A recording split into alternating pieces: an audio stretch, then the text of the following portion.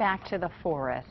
Well, this is an event that will appreciate the rain eventually. The Hawaii Forest Institute hoping to plant 4,000 seedlings while providing learning experiences for at least 2,000 keiki. Joining us live this morning, Travis Idle of the Hawaii Forest Institute. Good morning. Good morning. Thanks I know you came in with your umbrella today. Yes. But eventually, after all the planting is done, the forest will definitely appreciate the rain. Absolutely. We have a number of projects throughout the state, and so this rain is really a welcome a break for them, and especially in some of our endangered dry forest areas, the rain is always appreciated. The Hawaii Forest Institute's been around for about 10 years, or a little over 10 years? Yeah, about 2003 is when we officially formed, and so we've been working on forest restoration and community involvement, as you mentioned, getting kids, as well as getting information out to people about what they can do as well. And kids really do participate in this. Yeah, they really do. You know, it's a great hands-on service learning experience, but we also incorporate, you know, why we're doing this, what's the value of the forest, and not only to the environment, but to ourselves as well as to Hawaiian culture and tradition. We have a campaign that is going to be ending in the next several days. Yeah, so to help with that, we've got our first real big public campaign. It's on Indiegogo, one of the crowdfunding sites. It's called Mahalo Aina, 40 Days for Hawaii's Forests. It started in November.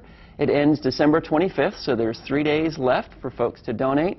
We're hoping to raise $10,000 to plant 4,000 seedlings and involve about 2,000 kids and community members. Where are we at? Can you reveal? We're about halfway there, 45%. So we're a charitable organization. It's a tax-free donation, and so we encourage everyone, if you've been touched by the forest or would like to get involved in our projects, just look for Mahalo Aina or 40 Days for Hawaii's Forests, and we'd love to have everyone's support. Yeah, we have a lot of work to do in the next few days. We certainly do. But when you talk about the beauty and the importance of the forest here in Hawaii, that's what Hawaii really is all about. It is, you know, and it's the beauty, but it's also the habitat for all of our wildlife. It's also, you know, tremendous recreation resource for the visitor industry.